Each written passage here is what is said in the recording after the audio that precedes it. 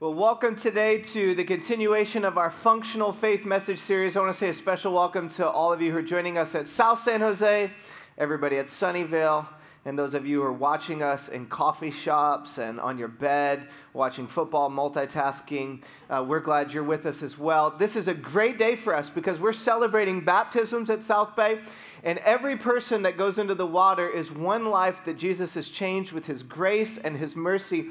And I want to stop and pause for us as a church and recognize that this is not normal. This is not what most churches experience. And for us to be able in one service at North San Jose to see 7 people take the step to go public with their faith in Jesus, there are churches that serve for a year and pray for one baptism, and God is doing something significant. And I don't say that to puff us up. I say that to help us understand the privilege that it is to be a part of a work of God and to commend so many of you who invest in people who are far from God, who've never experienced his love, that every prayer, every time you serve, every ounce of your passion and energy that you pour out, God is using you to change lives. And one of the greatest opportunities that we have in front of us as a church is 2 weeks away at Christmas, where there are people who will never go to church all year long, but they'll somehow come on Christmas. Your personal invitation and bringing somebody to church could result in their life being changed for all of eternity. And that could be your dad, that could be your sister, that could be your coworker, your neighbor down the street that follows Jesus, and they're in the pool in the next baptism because God used your life to make a difference. And we're going to believe that God can take ordinary people like us and do extraordinary things through us that we couldn't even think possible. And so today we want to just give him some glory for what he's doing in our church and celebrate his faithfulness. And today, as we continue this message series, some of you are just joining us, and we've been looking at this idea of functional faith. Now, functional faith kind of is a piggyback or a play on the idea of functional fitness. In fact, last week I talked about how I started doing CrossFit this year, and people who do CrossFit are a little bit crazy. And the first time I went out for CrossFit, I was already in decent shape. I worked out a few times a week, and my goal is to get a little bit better every single year. And so I thought this year I'll try CrossFit.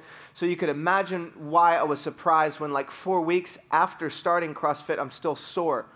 And I go up to the trainer one day afterwards, and I'm like, bro, what's up? I'm like, I am sore in places I didn't even know I had. I'm like, my earlobes are twitching and my eyelids are sore. I can't walk up and down the stairs. What is up with this? And he said, oh, this is what you call functional fitness. I'm like, functional fitness? What is functional fitness? And he said, well, you know, when you go to the gym, most of the time when people get a weight, they put the weight in their arms. I'll try to pull my sleeve down so you don't see my arm, but they work out their glory muscles. That's the muscle that does the least amount of work in your day-to-day life, but gets the most amount of attention. So when you compliment a guy, you don't say nice glutes, you say nice buys. You say, those arms are amazing.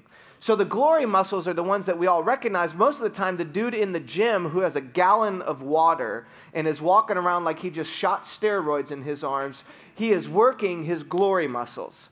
But there are some other muscles that you actually use more often than your glory muscles. Those are your grit muscles with a T, your grit muscles.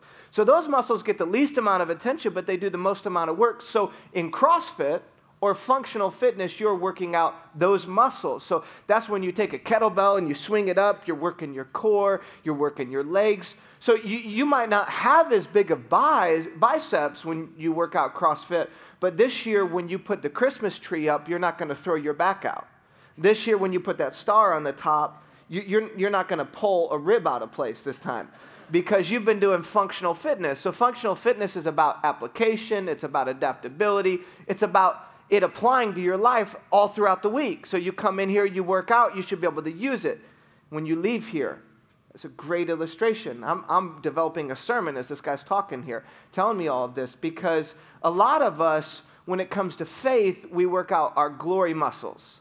We try to get more knowledge, more information. We post Instagram pictures of Bible verses so everybody knows that we can flex. We're flexing it so they think we're awesome.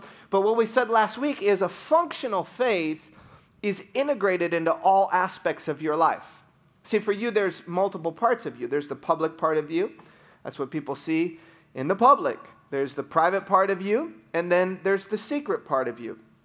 Private part of you is how you interact with homeless people, how you invest your life in people that really can't do much for you. It's how you treat your kids. It's how you interact with your parents, students. It's the stuff that's behind the scenes, under the hood. And then there's that secret part of you. It's the stuff that oftentimes the people closest to you don't even know about. See, God wants to get faith into all aspects of your life, into all components of who you are. And the greatest tool that God will use to get faith into your life is your difficulty. It's your trial. He will train us through difficulty to form and to shape our character. We looked at that last week, and we talked about how we carry the weight, how we carry the problem results in either the problem working for us or against the formation of our character. Now, today I want to look at a little bit different aspect of functional faith, and I want to do a double click on something I talked about last week, and that's your perspective on your problems. In fact, I'd like to invite to the stage Daniel. If you guys will give him a nice warm welcome. Daniel, as he comes to the stage, he's in our band here at the North San Jose campus. Unfortunately, ladies, he's already taken.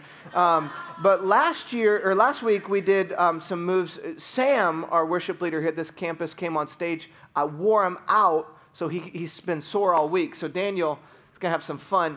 Daniel, we're going to have some fun working on our burpees today, okay? Now, burpees are the most basic of functional fitness moves. And we're going to start off, first of all, Daniel, the way you do it is you take your hands out like this, just put them out like this, okay? And you're going to go down to the ground, kind of like you're doing a deadlift. Bend a little bit right there.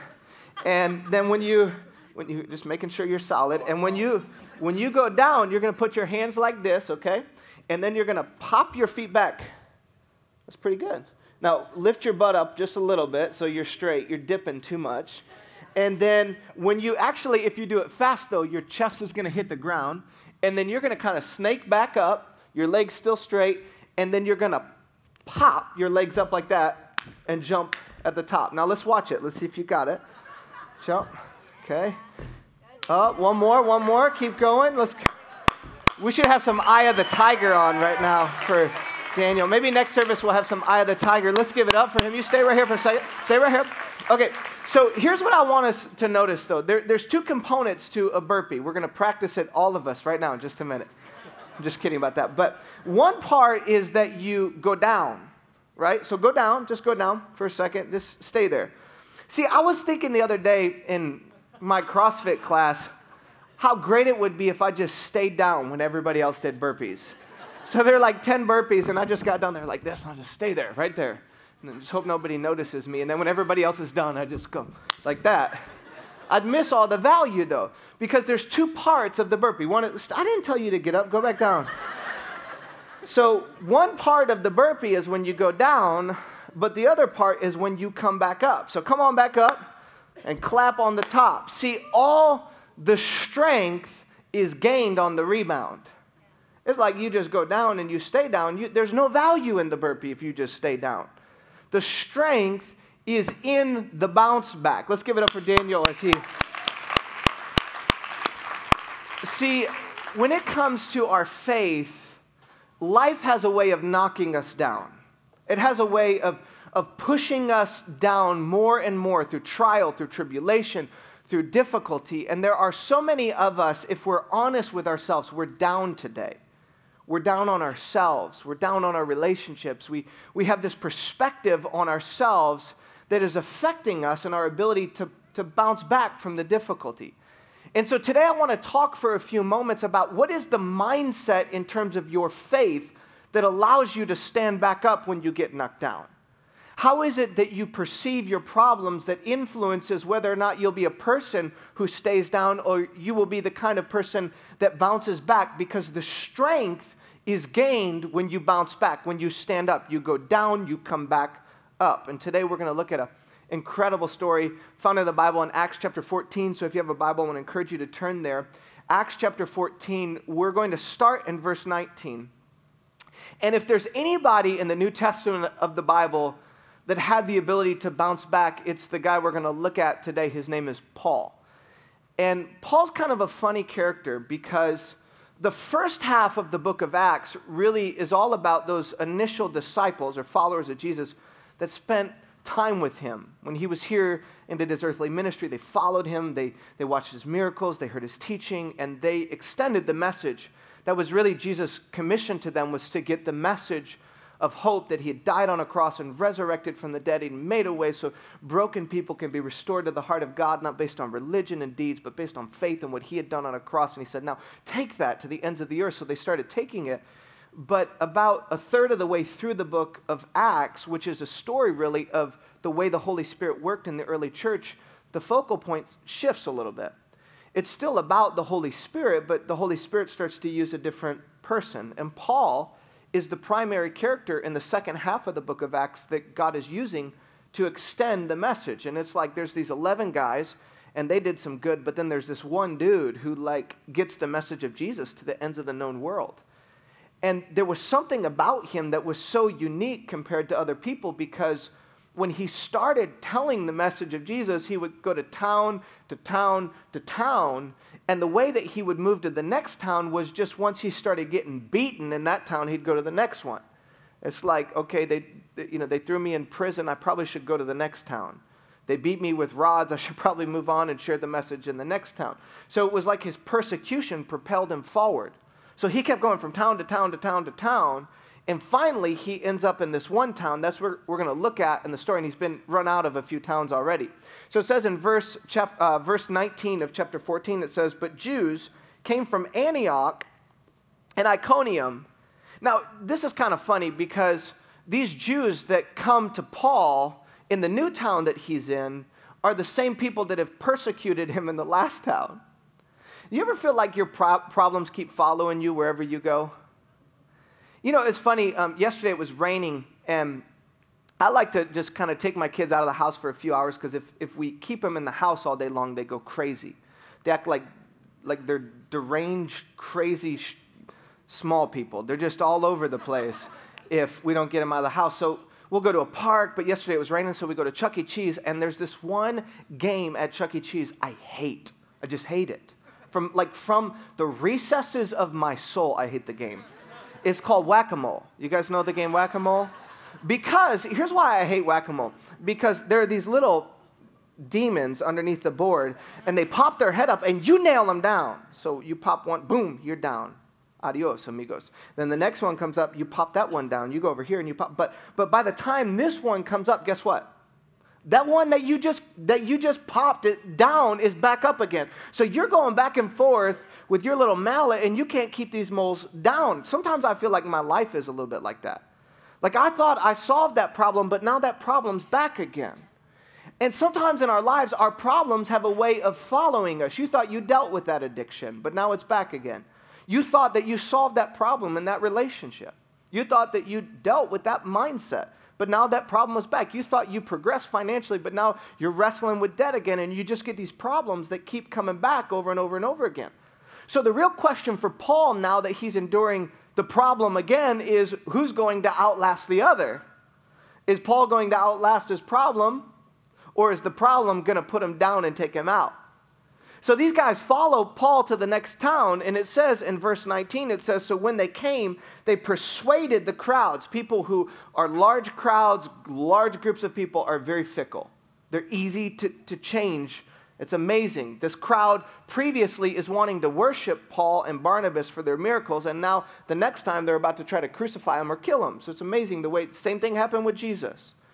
So they're excited, then they want to change their opinion, and the scripture says that finally they come and they convince the crowds to stone Paul. Now, he's not talking about recreational drug use, in case you're wondering.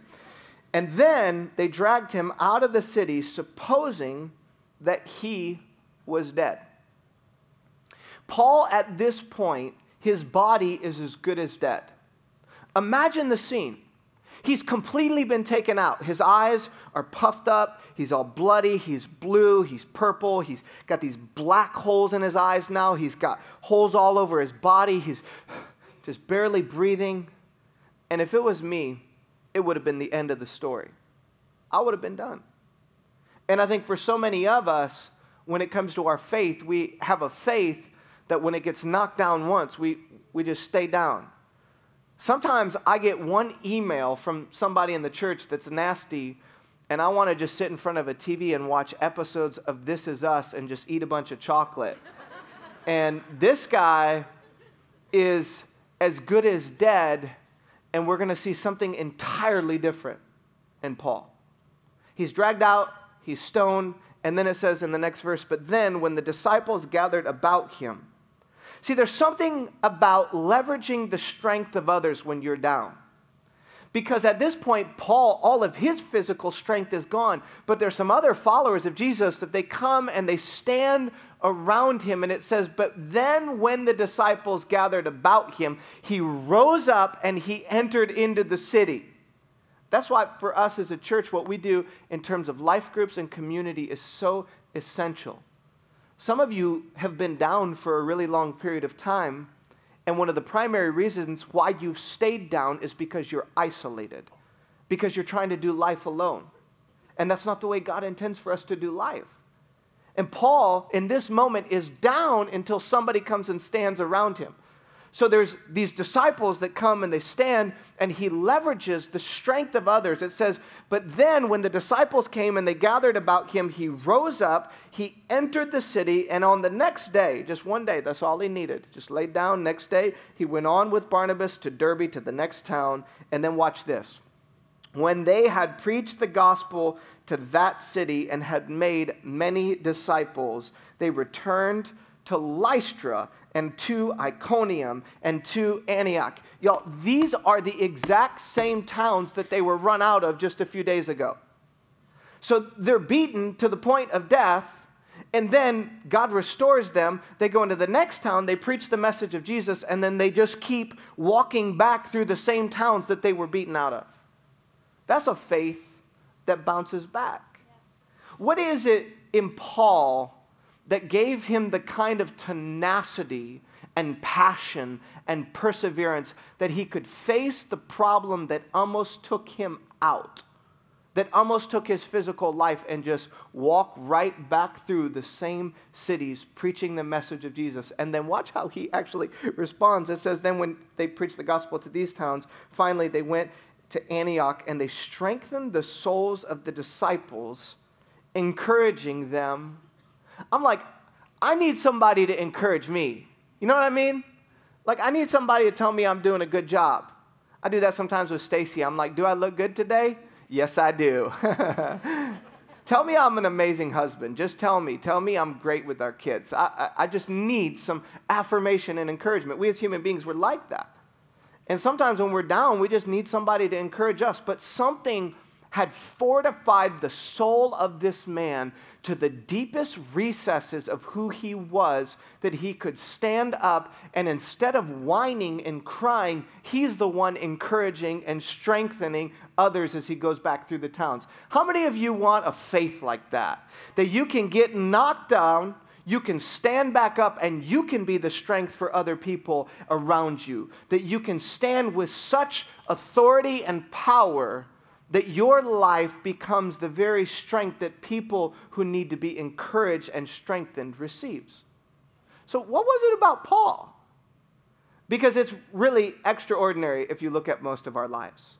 There was something different about the way that Paul lived that resulted in a faith that bounced back, that gave him the ability to respond this way.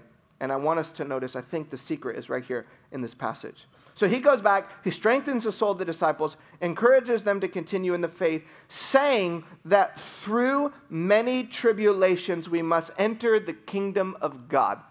If you like to write in the Bible, underline, circle that word that says through. He's saying something that is so profound here. I was reading this passage of Scripture a couple of months back, and I was down.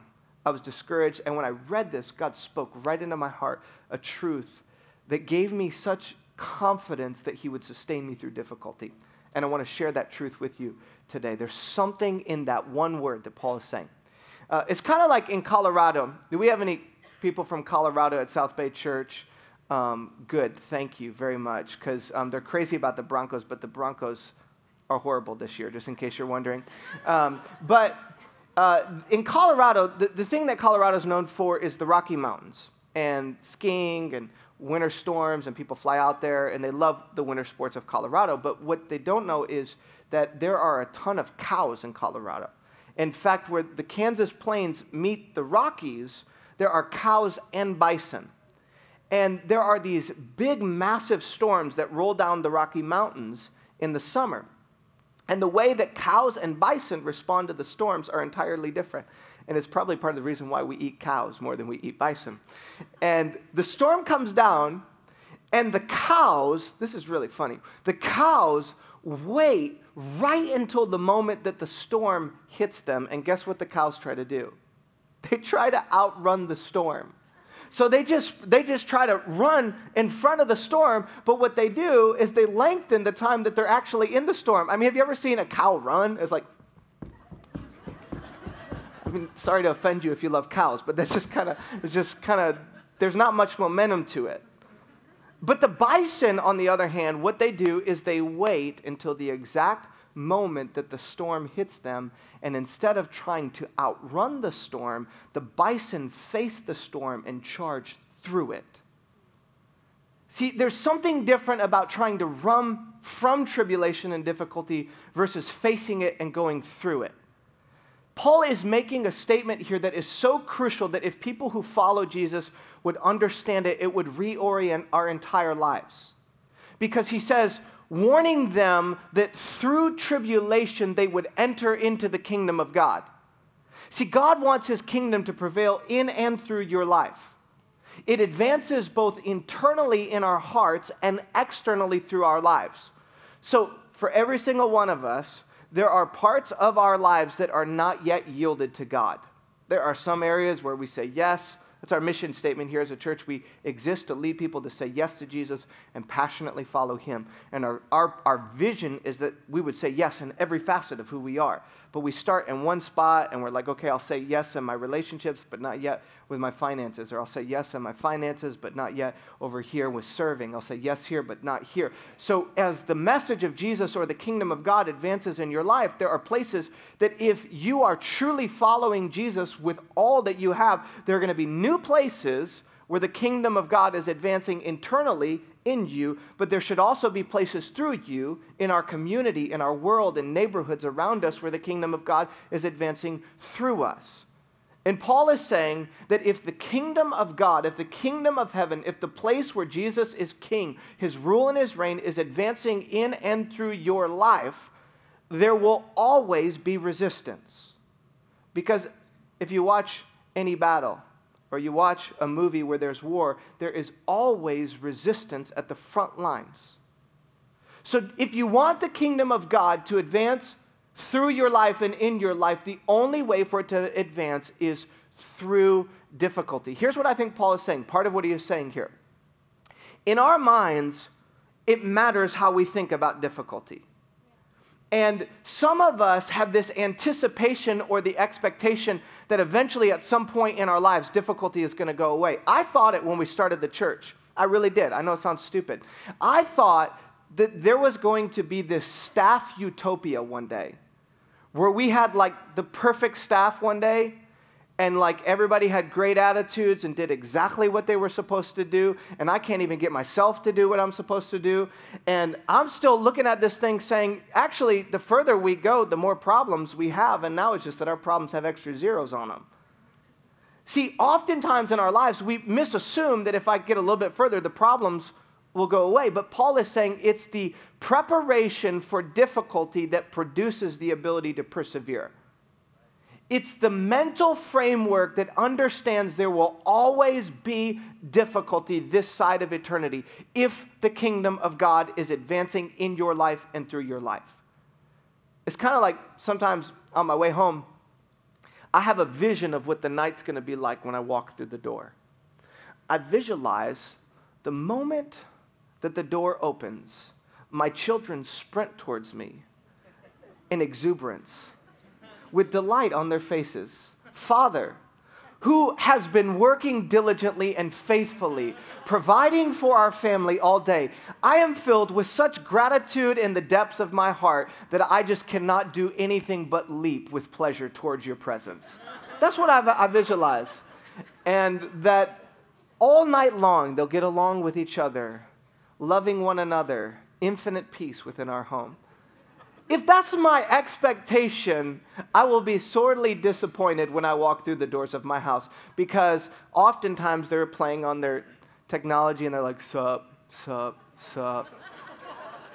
I'm like, sup? I'll show you sup. See, often for me, I think it's just going to all go great. Perfection is what's going to happen in front of me. But when I change my mindset and I understand, no, actually when I get home, I might have to deal with some bad attitudes, and kids are going to fight, and bedtime's going to be frustrated, and they're going to have to go pee 18 times after I put them down, and they're going to want a sip of water, and then they're going to still fight, and one's going to want the door open. I'm going to close it. She's going to open it after I close it. And that's our night. That's this season of life. But it's when I prepare myself mentally for the difficulty, I'm able to persevere through it in a different way. So Paul is saying the preparation for difficulty produces in you perseverance. But I want to go a little bit further into that, because practically speaking, what does that actually look like for our lives? I want to give you 3 things that come straight from this passage that I think apply to our lives around this principle. The first one is that if we are going to persevere, we have to change the way we see our problems.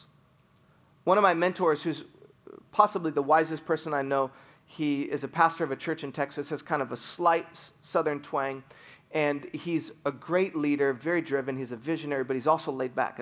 It's confusing to me. So one time I'm like, Pastor Steve, what is it about you? Like, you're so passionate, but you're laid back. And he launches into a story, and he says, well, one time I was on my way back from traveling, and on the conveyor belt, my luggage didn't come through. And I used to get so frustrated when my luggage didn't come through, and I'd just be angry all night long because my luggage didn't come through. And I'd be angry at the airline. I'd be angry at everybody else around me because the luggage didn't come. And then I started realizing that about 1 out of every 10 times my luggage doesn't come through. So now when I walk up to the conveyor belt, I just think to myself, this might be the 1 out of 10 times my luggage doesn't come through. So when my luggage comes through, I'm really excited about it. When it doesn't, I think it's the 1 out of 10 times. That's brilliant. See, he's reframed his problem. Some of us, we think that problems are evidence that things are falling apart for us. But I think a part of the reason why Paul persevered is because he understood that the problem actually was evidence of progress. These people who persecuted him from town to town, it was par for the course. And if he was going to live his life on mission for Jesus, there would be some problems along the way. There would be some difficulty that he would endure as a result of his obedience and the kingdom of God advancing through his life. So many of us, the way that we frame our problems is we think, well, because we have a small problem, it's a massive issue, that our life is falling apart. And I love how sometimes people just come to me as a pastor. They're like, did you know that this church has some problems? I'm like, really? No way. Because I just thought it was perfect. I just thought everything worked exactly the way it was supposed to work every single week. I mean, it's just perfect life group leaders, perfect volunteers on our dream team. And the reality is, if you do anything that is going to make progress with your life, you're going to have problems. So if you can start to see your problem as evidence of your progress, it changes your perspective. Y'all, this is very helpful. At least for me it was. When I began to realize that when we have problems in our church, when we have problems in our marriage, when I have problems with my kids, when I have problems internally over my own hard attitudes, that God is forming me and shaping me, and the fact is that those problems will always exist. It'll be a different problem, and the hope is that it's not hitting your head against the wall and doing the same problem over and over again. But as you advance, there will always be problems that trail with you if you're going to follow Jesus. So we're going to reframe, and we're going to realize that our problems are evidence of our progress. Secondly, though, is that we have to make a choice of our path based upon destination and not based upon comfort. See, so many of us are so resistant to pain. And I don't blame you. I understand. In fact, if you watch TV for more than 10 minutes, and you get on Hulu, who now apparently when you pay $10 a month still puts 5 commercials every 8 minutes. Those commercials are almost always about avoiding pain. Have you ever noticed that? It's like, this drug might cause you to have hemorrhoids, but you won't have pain for 10 minutes. It's like marketing to us that if we avoid the pain, eventually the pain will go away. But if you live long enough, you understand that either you get the pain of progress or the pain of regret. That's the choice. It's kind of like my kids' playroom. They've got this playroom, and please, humor me with all these children illustrations. It's just my season of life. But they have this playroom, and they don't like to clean it up. So sometimes when they don't want to clean up their playroom, I kind of subconsciously will avoid making them clean it up. Do you know what I'm saying? Like, I know that they're going to pitch a fit, like I'm not feeding them for a month when I tell them they got to clean up their playroom. So as a bad parent, I'll just avoid it. And then what happens eventually is then I walk into the playroom and I realize that there are cockroaches in there and stuff. I'm just kidding about the cockroaches, but it's really bad. And at this point, I'm like, now we got to clean this thing up, and it's going to take us 3 hours, and by the time we're done with it, kids are fighting and pulling each other's hair, and it's a huge mess because we didn't deal with it when it was small.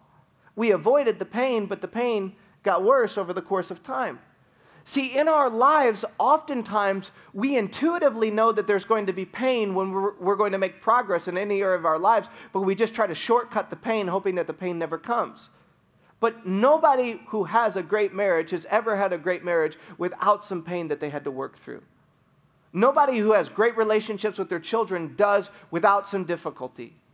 There's no student who does good on their tests and has great grades and perseveres without some pain in the process. If we're going to make progress, there has to be pain. And the question I have for you is, what is the pain that you're trying to avoid? God's knocking on the door of your heart, and you're trying to avoid it. And he's saying, no, if you will choose your path based upon the destination that I have for you, I'll give you the strength in the midst of it. And then over the course of time, you will not have the pain of regret. You will have the blessing of obedience upon your life. Is it your marriage? Is it your finances? Is it your relationships? Is it the obedience to share God's love with the people around you at your place of work? Is it living your life on mission? Is it doing something in the lives of people who are homeless? What is the thing that you've been avoiding the pain on? We're going to choose our path based upon destination and not pain. And then the third and final point is that we're going to celebrate progress and not perfection. See, so many of us have this mindset in our lives that we are striving for perfection. I read this great book called Mindset, and it was all about two primary mindsets or ways that people look at life. One is a fixed mindset. That's the mindset that says your strength, your talent, your giftedness, your capacity is fixed. You're born into the world, you have a certain level of talent. And then the other is a growth mindset, which says it can get better. You can grow, you can get stronger, your capacity can increase over the course of time. See, a fixed mindset pursues perfection, but a growth mindset pursues progress. Some of us, we're down on the ground, and we're the ones speaking into our ears about how bad of a job we're doing. I can't believe you're still struggling with that same thing over and over and over and over again. I can't believe that that's your attitude. I can't believe that that's your addiction. I can't believe you related. I can't believe you said that. I can't believe you did this. One time I was at a camp with my kids, and I had a couple of times where I had bad interactions with them, and I was so down on myself all weekend. And I had taken a whole weekend to invest in them and love them, and I had like 2 bad moments, and all I heard was this voice over and over and over and over again in my ear. And then I felt like God was saying to me so clearly, Andy, I want you to look how far I've brought you. I want you to look where you were a year ago and 2 years ago, and how much more patient and kind and loving, and you're investing in these kids, and you are pouring into their lives, and you're teaching them what I'm teaching you. You are doing the best you can with what's in your hands. So I want you to stand back up, and I want you to celebrate the progress that you've made. Some of you are down on yourself, and God wants to say to you, I want to celebrate your progress. You've done so good. You've come so far. If you could just see how far you've come. And part of it is this like self-efficating, self-disparaging voice that we speak to ourselves, like we feel better about just negative talk to ourselves. But God gets glory for the progress that you've made. So every time you're down on yourself, you're not just robbing yourself of the ability to bounce back. You're robbing God the glory that he deserves for your life, for the difference that he's made in you. And God is saying today, no. I want you to celebrate the progress. You know, this year, God's done great things in our church. And I've been trying to celebrate it because there's a part of me that sees the future, and I see the problems, and I see the difficulty that we face behind the scenes. And I've felt like God is saying to me as a leader and as a husband and as a father that I want you to celebrate how far you've come. I want you to stand in front of your staff and tell them it's not normal for 130 people to get baptized every year. It's not normal for 200 people who at the beginning of the year were heading towards eternity apart from Jesus to trust in him and their lives are changed forever. It's not normal to have 70% of your church connected into a life group. God's doing great things, and we're making so much progress as a church because the grace and the mercy of God. And as I was thinking about Paul and this story, God just spoke so deeply into my heart because I had the thought, what if he stayed down? What if he just said, I'm done? It's too much. Some of you are down today and you're about to quit. You're about to give up on God. You're about to give up on your marriage. You're about to give up on school. You're about to give up on your kids. You're about to give up on your future. You're about to give up on the mission God's put in your heart. And God's saying, no. You went down, but now's your time to bounce back. All the value of your trial is on the rebound. It's the functional standing up where the strength is regained. You're tore down, I build you back up. You're tore down, come back, he's saying. And I went to this passage. In fact, I read it this week, and it's not on the screen, so I just want to read it to you because I felt like God spoke to me as I was reading this other story. And then Paul would write this letter about his persecution. It's like he does a double click on his persecution to describe what he's thinking as he's being persecuted. And he says in 2 Corinthians 1, verse 8, some of you might want to go back and look at this later in the week. He says, "For we do not want you to be unaware, brothers and sisters, of the affliction that we experienced in Asia. For we were so utterly burdened beyond our strength that we despaired even of life itself. In fact, we felt that we had received the sentence of death." Paul had received a death sentence in Acts chapter 14. But that was to make us rely not on ourselves, but on God who raises the dead. He's delivered us from such a deadly peril, and he will deliver us again. And on him we have set our hope, and he shall deliver us one more time.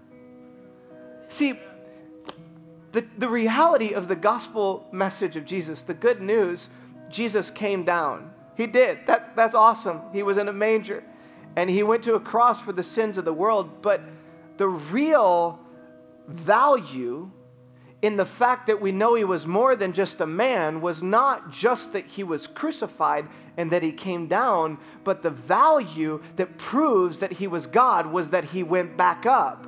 And after 3 days in a grave, he conquered death victoriously, proving that he was God in human flesh. So the scripture says that the same power that brought Jesus from death to life is the same power that was available to Paul. And Paul had to get knocked down to realize that that resurrection power could cause him to stand back up. So some of you today, you're down, but God is saying there is resurrection power available to you to rebound today. That the same God that conquered the grave, the same Spirit that lived and breathed in Paul, the Holy Spirit, is available to you today if you will just receive it. Will you rebound with his strength so that you can stand, so that your life can be evidence of his glory and his power? You're not where you're going to be, but you sure are not where you were. And today God is saying, celebrate it. Celebrate my goodness and my kindness and my faithfulness over your life. God, thank you today that you're a God that takes people who are down and you bring us back to life. Thank you for the stories of people who were buried with Christ in baptism and raised to walk in the newness of life. Thank you for the power of the cross and the empty tomb that declares hope to us, that our defeat doesn't have to be our destiny, but by your grace we can stand. By your power we can be born, resurrected to life. Thank you today that that can be our story, and we will give you the glory. We pray these things in Jesus' name, and all of God's people said, amen.